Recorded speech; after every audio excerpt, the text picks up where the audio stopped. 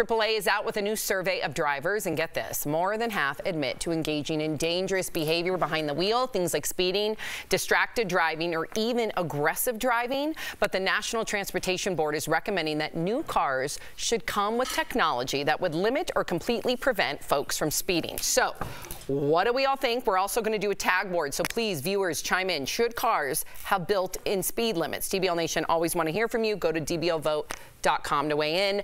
What do we think, Al? I don't think it's a good idea. You don't like this? No, I think because everybody likes to drive at a different pace. First of all, what if your partner is having a baby?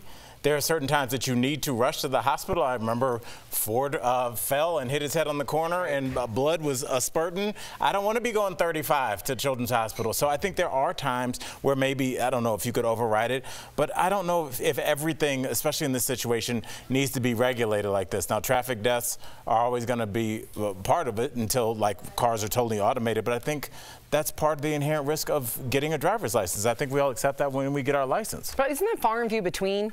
What's that? These incidents of urgency. I'm not discounting them by any means. I've had them myself. They are. In comparison to the people that abuse it. I mean, does anybody here feel like that they could be a smarter driver? I definitely think I could be a smarter driver, even though I try to be hyper-vigilant that I'm a mom. Okay, Tori, your hand's way up. Okay. Yes. It's very bad. I'm not a good driver. You're very honest. I love that you're honest. I'm a very distracted driver. The music I'm changing. The podcast I'm changing.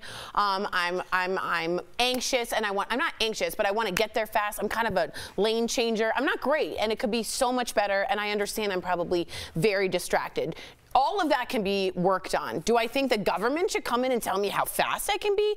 No. I think that's a little too in my business, a little bit. I think it becomes a little bit uncomfortably with the boundaries. What However, if it lowered everybody's car insurance by 75%? Do I lick my teeth? Oh, thank you so much. But the government already tells us how fast we can drive. True, but I don't think there's, I agreed, and there's red lights and green lights, of course, and stop signs, and you have to obey, but that's enough regulation for me. I don't think it doesn't bother me. Is it weird that it doesn't bother me? It's a slippery slope, then. What else can they control? Can they control? They already are. They're controlling my body. They're controlling the books my kids can read. They're controlling DEI and institutions. Well, that's the party right now, the Republican Party, who's saying, get out of my car. They're not saying get out of a woman's body, so it's a little, hypocritical. All right, let's see. 28% of you say yes, cars should have built-in speed limits. Ooh, 72% of you don't think so.